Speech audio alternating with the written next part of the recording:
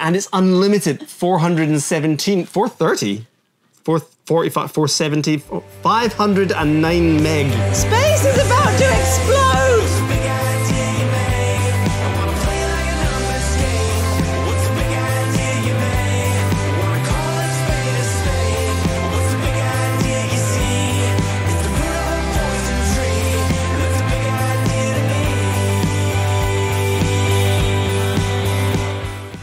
Hey guys, I know this is not our normal Sunday schedule where we're working through those episodes in the boatyard, but we had something incredibly exciting that we could not wait to share with you guys. Absolutely, yeah. We're going to jump you ahead a couple of weeks, but don't worry, on Sunday we're going to go right back to where we left off in the yard. So you're not going to miss a beat, but this news was too good not to share right now. However, this isn't the place to share that news. No, we need a better location. Okay, cool. Bear with us 2 seconds.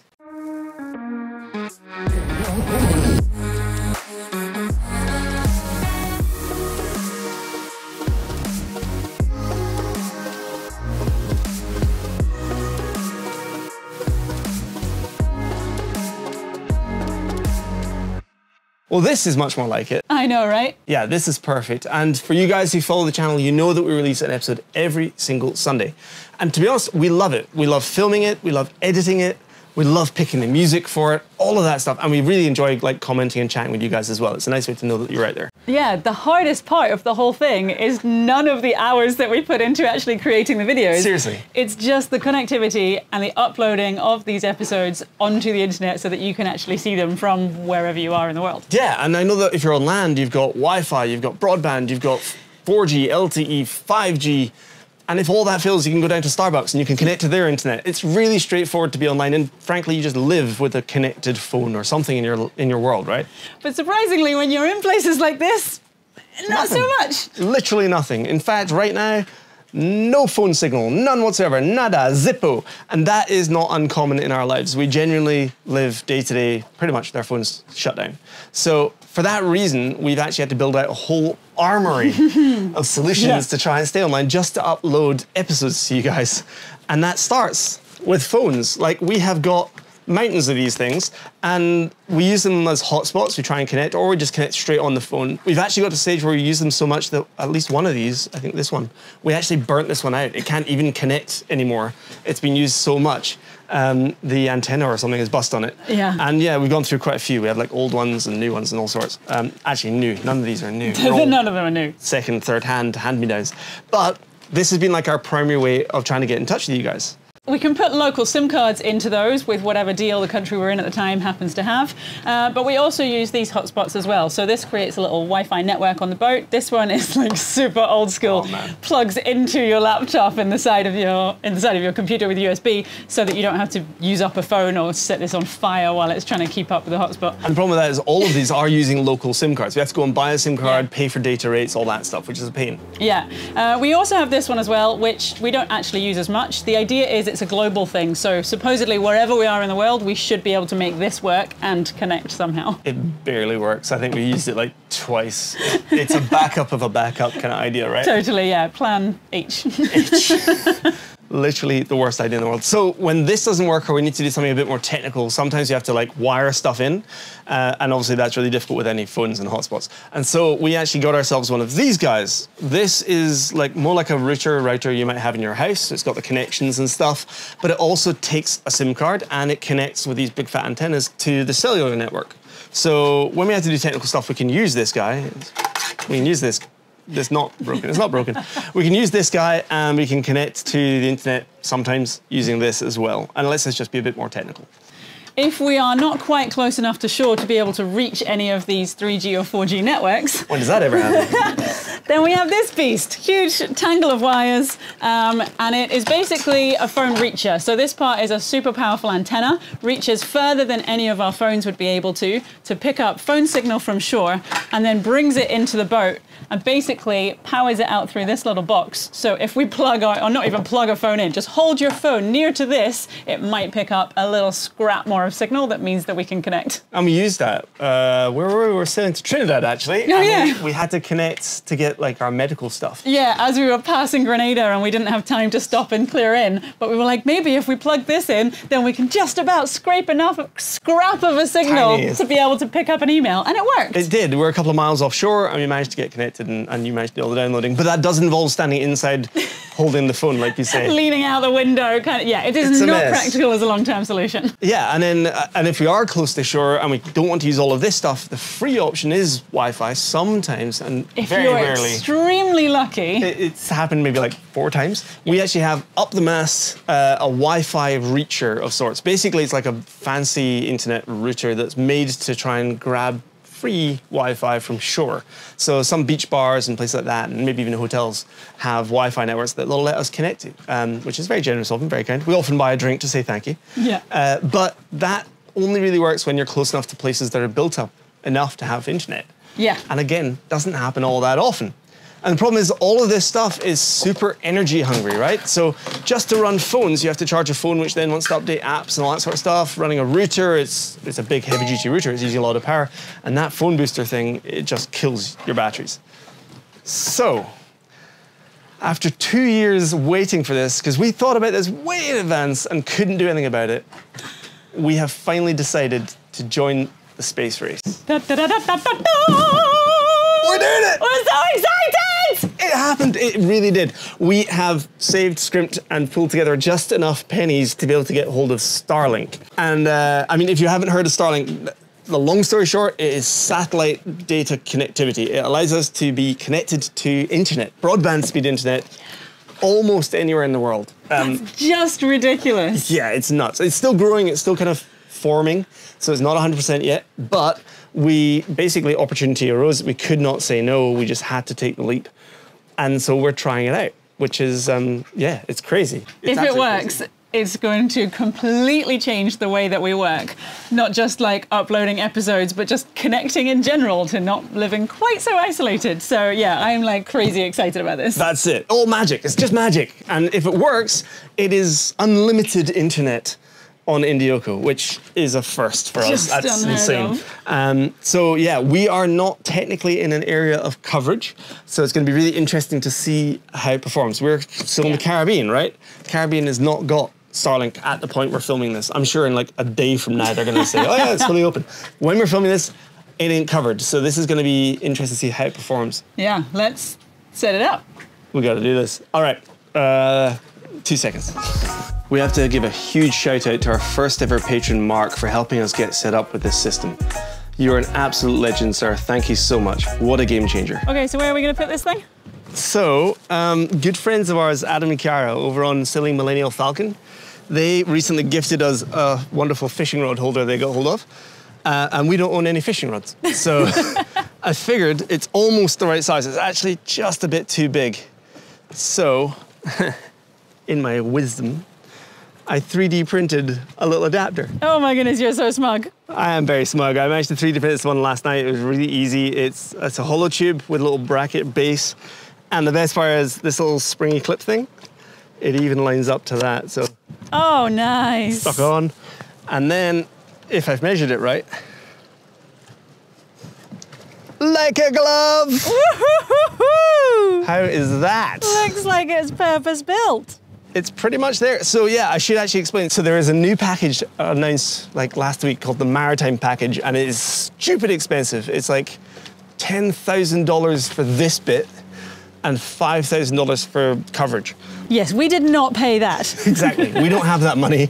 We will never have that money. So this is what they call the RV package. So it's the same hardware as the residential one and all that stuff, but it lets us move around. And it's the same price as the residential package, so it's like $130, I think. So it's not really made for marine use and stuff, but from what I've read and what I understand, it's just fine, so long as you don't get it too wet. I know, I'm so nervous of how precarious it looks, but... You know what?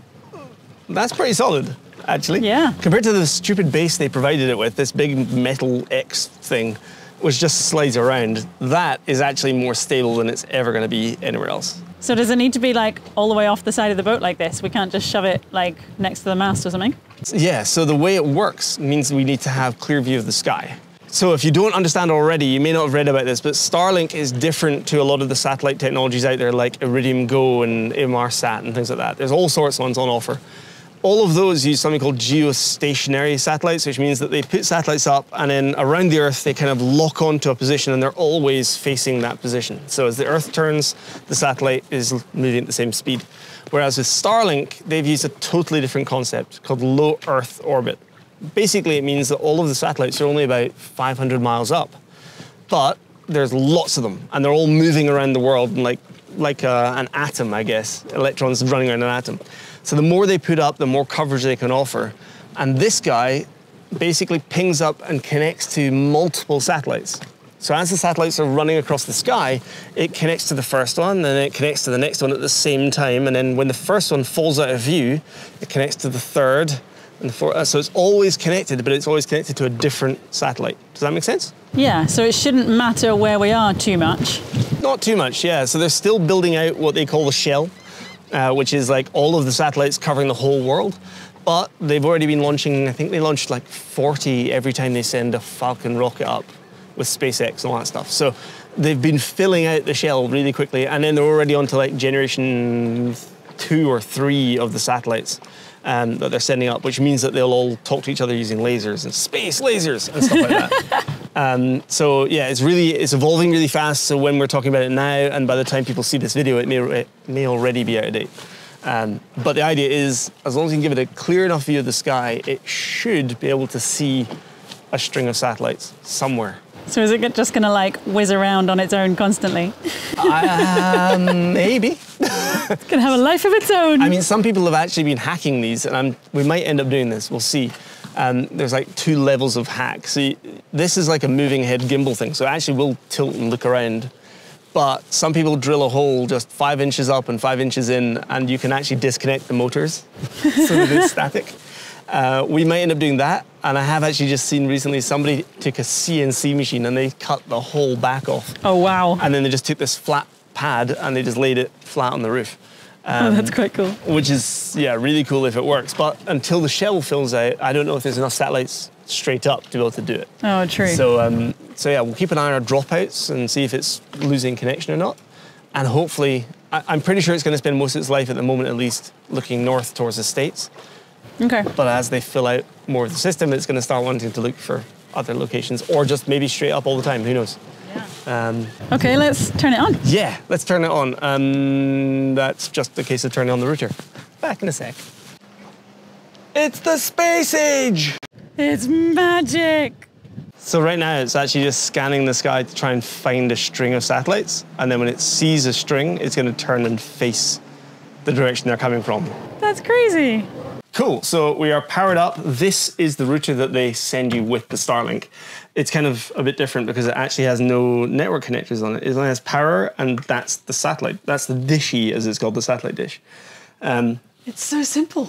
You cannot go wrong. I literally just plugged it in, 2 connectors, and it's done. I love the fact that this thing is, so all of this is just financing Elon Musk going to Mars. So apparently this is like the launch sequence or something to get from Earth to Mars, or I don't know. Just in case anyone wants to try it themselves. Basically, yeah. So yeah, we plugged it in, turned it on. Dishy is kind of settled down now, facing north, as I guessed. And this is the Wi-Fi. So basically, I just open up the app on my phone, and it'll just tell me if we're online. There you go, little animation. It says we're online, and that is it. We're done. You just connect to the Wi-Fi, and you're good. What? It's that simple. What's fun is they've added a few things. So you can do a speed test. And the speed tests are kind of fun to do because you get to see the performance of the Wi-Fi router, which is already... Does that say 150? 160, babe. 160 something. It just flickered. 157 is the end point. And that is from the phone through the wireless to the dish. To space. Through space and back. And then they have this other one where you can do like, show me just the dish versus the Wi-Fi. This one is blowing my mind. Watch this. I can't see the numbers on this, but like it should be going crazy. 200. 210. Yeah. So I got 4 on my phone when I did it the other day. 2 right. This is it. We're in a completely dead zone here. So there's no phone signal. This is all bouncing from the Wi-Fi on the phone to the Wi-Fi router to the dishy, up into space, down to some ground station somewhere, back up into space, down to this guy, down to dishy, down to this guy to my phone, and it is running 195 meg. We're living in the future! And the Wi-Fi connection is 320. That is insane. And it's unlimited. 417, 430, 445, 470, 509 meg. Space is about to explode! That's nuts. It's unlimited internet, so we can literally stream all day long. Oh my goodness. We can upload every episode. We're going to start editing in higher resolutions now. That's insane. Oh, this is so cool. 195 meg download, 401 meg upload. It's going to take seconds to upload an episode. Normally we would take a dinghy to shore and spend the day in a closed cafe in the hope that they didn't turn the Wi-Fi off. That's crazy. Oh my goodness, we have never seen speeds like this before. We are in the middle of nowhere and fully connected to the internet. This is nuts. We could like stream music again on Spotify. Oh, we could get Netflix. I'm way ahead of you. I'm watching our own episodes. We've never seen our own episodes on YouTube. We don't know what they look like. We've lived them. We're here. We can do live streams for patrons now. Oh, that's so cool. We could film while sailing, live streaming like live sailing to the world. Okay, next time we sail anywhere, jump on over to Patreon and yeah, we'll see you there. Absolutely. In the meantime, like and subscribe because I am. Are we allowed to like our own videos? Does that work that? Oh, I've never thought about it. Like backfire? Probably, it's like a negative. You're so vain and liking your What are you talking about? Look at my face in this video. I look great. Look at the colour.